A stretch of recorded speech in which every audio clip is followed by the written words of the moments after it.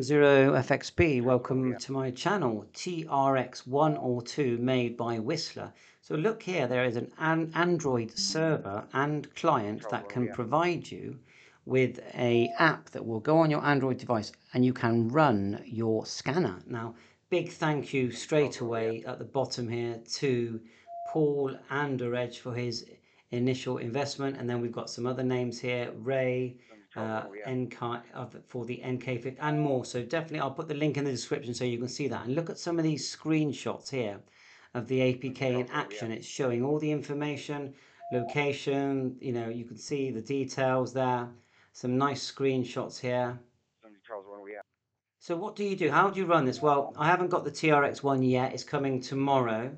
You download, if you scroll down here, you download the server and the APK at the same time. There's 3 different versions here, but the newest one is 2021. So you click that and drag that to your mobile phone. It will install the APK and then run the other one on your computer, and you will end up on your computer with this window here. You can see on the right hand side. Now, as far as I can see on the Windows part, we're going to put in the serial port of our Whistler 1 or 2.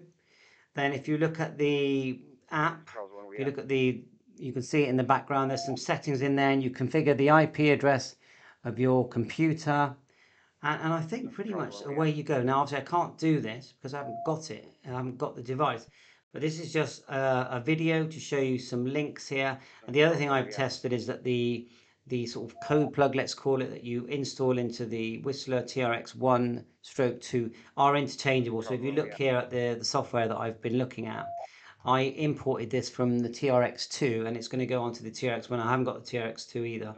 But as soon as they come, we're going to give all this a go. So links in the description for this suite and anything else you might need. Sounds great that you can walk around and run your scanner and listen to it whilst it's connected to your, say, external very good antenna, and you can walk around your house and you can go through and listen to air band, marine band, all the things that we love to listen to as scanner enthusiasts. So thanks for watching my channel, and catch you soon. 7-3, all the best.